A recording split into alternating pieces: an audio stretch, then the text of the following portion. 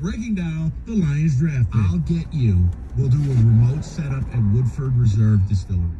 We'll go right out on the front lawn. It'll be amazing. They got a nice front porch out there. We'll do the show live. Nobody will know who the hell we are. It'll be fantastic. Random people doing the show. Right. Is it going to be like Radio Row? We're going to get horses coming by, stopping in, giving us the updates. Sure. On...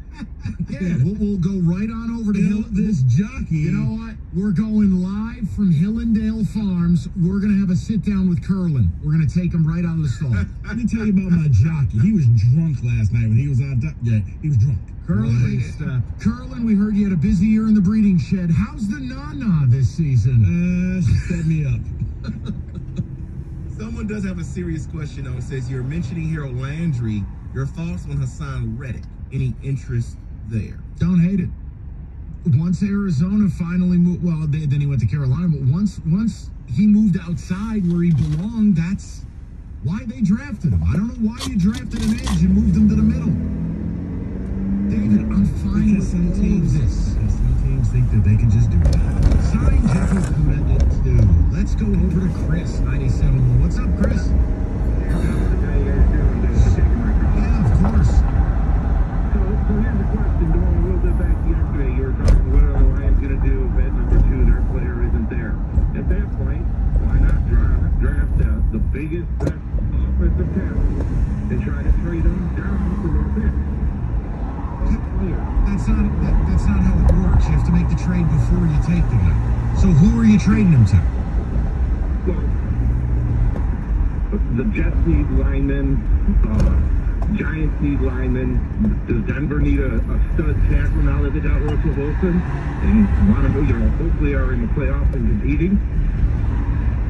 But, I didn't realize so you can't take a player and draft him because I thought that's what happened with Elway years ago. That was 40 years ago. All right, Chris, I want to help you.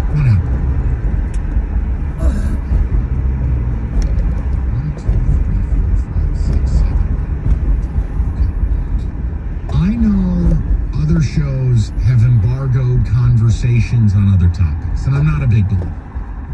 But I'm one phone call away from embargoing any more of this discussion about trading with the Giants until I see legitimate reports.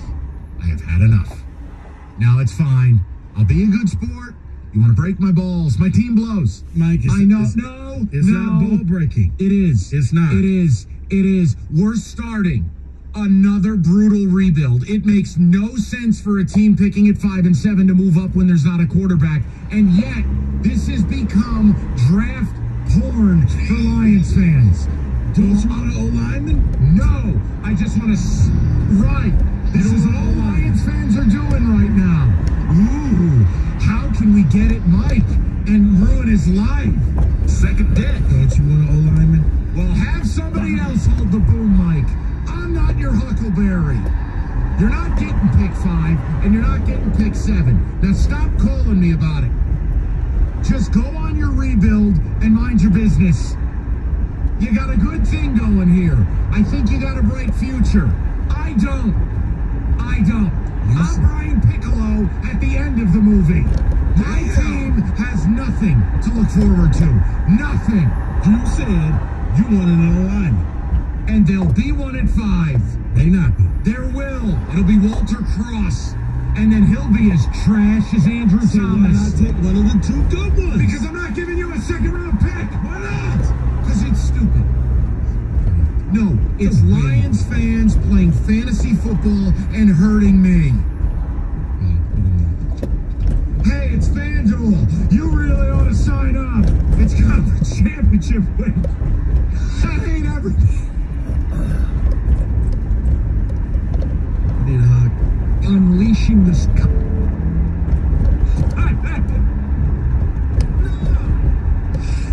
Here, get your first bet risk-free in college basketball. It's great. Maybe you can bet on the Giants giving you pick 5 and 7 and bet 1,000 on it risk-free.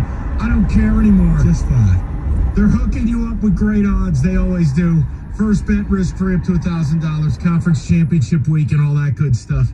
21 and up, present, Michigan. First online real money wager only. Refund issued non-withdrawable site credits expire in 14 days. No, you're not trading with the Giants. Restrictions apply. Sportsbook.fanduel.com. Leave my Giants alone. Gambling problem, 1-800-270-7117. It's FanDuel, the official partner of the ticket.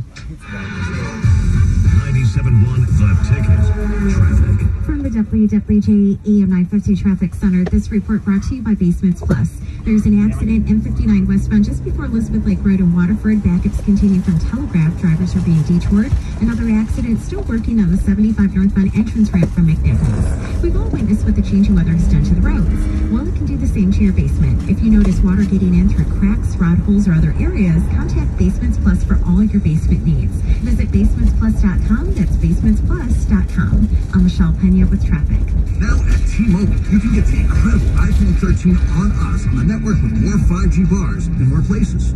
This is the year, Amelia. The year I become a famous influencer. Oh, yeah? Why's that? I just got the new iPhone 13 at T-Mobile. That's the most advanced dual camera ever on an iPhone. So my videos and photos are gonna look amazing. And check it out. I have 5G, even out here. Oh. I'll be able to post tons of content. Plus, influencers gotta stay fresh, you know? Nice. So, where are you gonna learn to sing or dance or something? Better. Yodeling.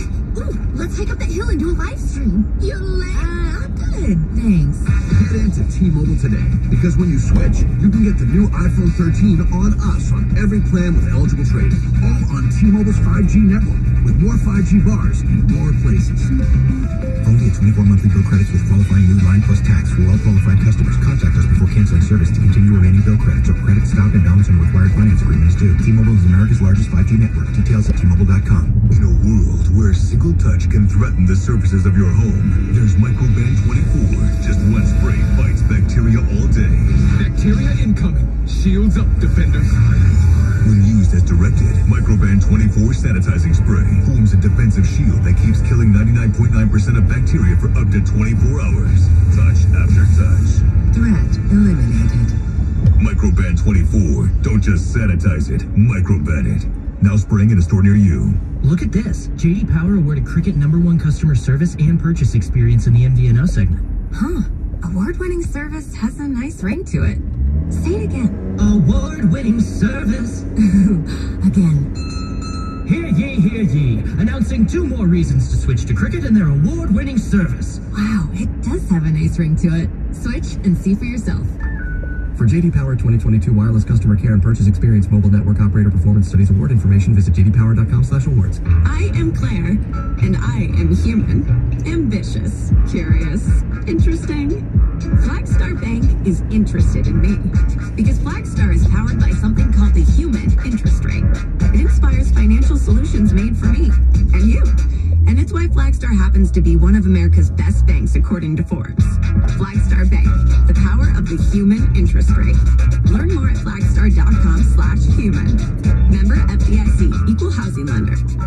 See an edge in a game that you're watching? Is your favorite player primed for a big second half? What if you could build your parlay live while watching the game and boost it? Now you can. Introducing PointsBet's new exclusive feature, Live NBA Same Game Parlay. For the first time ever, build the perfect live same game parlay only with PointsBet. Combine your favorite bets anytime during the game, including spreads, totals, player props, and more.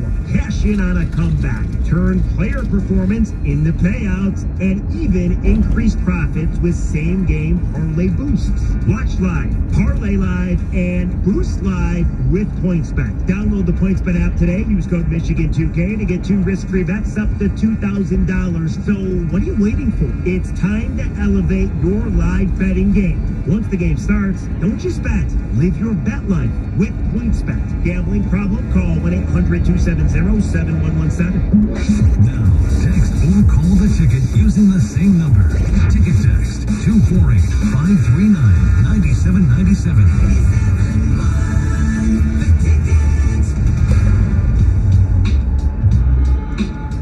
All right, on a very, very newsy day, there's still a lot more to talk about with football. David, music, Blitz. And I have today's forecast for you. That kiss you. All right, we come at your ass. I couldn't care less about the team struggling. I think it's a turducken. It is a turducken. All right, David. So, franchise tag stuff aside, what do we have? Let's just rock and roll with this. I want to focus on the team that has the first overall pick in the draft because they've done something today, tag-wise, that is, it kind of leads me to where they might go in the draft. Jags tag offensive tackle Cam Robinson. I'm surprised, I'm shocked by it, but does this ramp up the Aiden or Tibbs to the Jags at #1 overall? I think it does. I mean, they're franchising their left tackle. You have a bunch of guys that could have gone first, and they're saying, we're happy with what we have.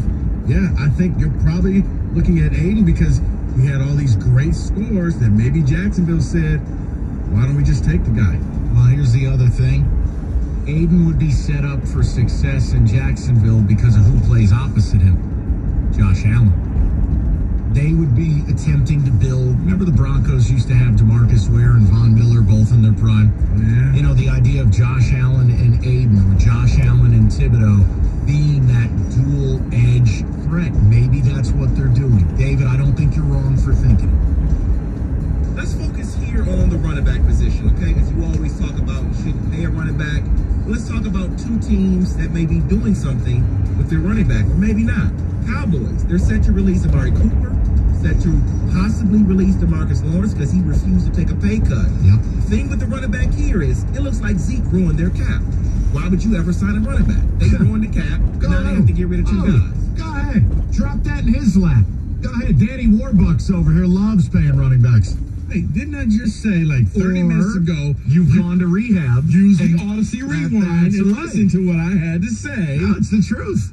At the time, Jerry Jones thought that Dallas was right there and they were going to win, and he pushed his chips in because Zeke was that guy. The thing is, when Zeke gets like 100 yards, they got this great record. Except Correct. Zeke hasn't hit 100 yards consistently in a long time. Either he's hurt or he's just not that good. So, but yeah, they're on the hook for him. Yards per carry has gone down every year since he entered the league. Oh, by the way, you want to drive the point home that you never should pay a running back? Carolina very publicly and openly admitting they are fielding offers for Christian McCaffrey. And that was my next story because they're saying they would take a first-round pick. I bet they would. I get they would, but would you give up a first-round pick for that? Nope. Oft-injured, 25-year-old running back? No, I love Christian McCaffrey, but what did they win with him? And what, look, here's how I'd phrase it. Running backs don't impact winning. They don't get the quarterback. They don't protect the quarterback. There's one team, Mike, I'm telling you, that I would do it because I don't think it's going to cost them much. Buffalo? Buffalo. What would it cost you? Pick 28, 29? All right.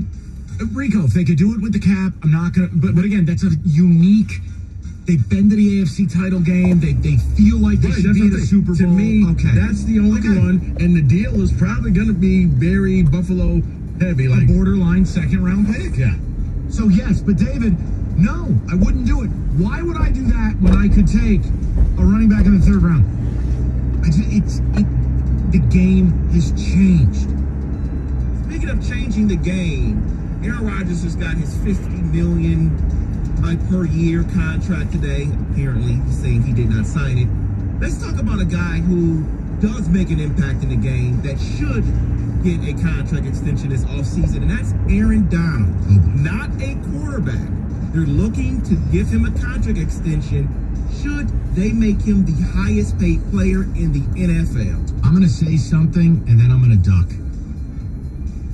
But considering they haven't had a first-round pick since 2018, and considering they have to re-sign Stafford, and their cap is about to explode, there's a very good chance this team gets bad quick. I don't know that you don't look at, hey, what would you give me for ... Eventually, the music stops, and you could pay Aaron Donald $25 million a year, but I don't know, man. I'm not going to throw anything at you because that's a team thinking fiscally, looking at the future. Now, a lot of teams can't do that. A lot of teams, they get drunk off the power and the winning. David, look at your Steelers. They should have made that choice a long time ago with Roethlisberger, but they kept. We're so close, though. We're so close. You saw that with the Wings here, where you know what? Mike Ilitch got addicted to winning, and he held on to guys way too long. Yes, it would be very smart because Stafford's deal is coming up. I was joking, but I wouldn't re-sign him. Maybe you make a push one more year, guys. We're going to try and run this back like the Bucs did. That's fine. And then after that, everybody say their goodbyes. And remember, we're going the way of Seattle. I know it seems like yesterday that Aaron Donald came into the league. He's damn near 30. Like, was it the 13 draft? I think it was 10 or 11, man. Seriously. I think it was the 13. Yeah, you know, I don't know. I've kind of blacked out the last decade. The Giants have been horrible.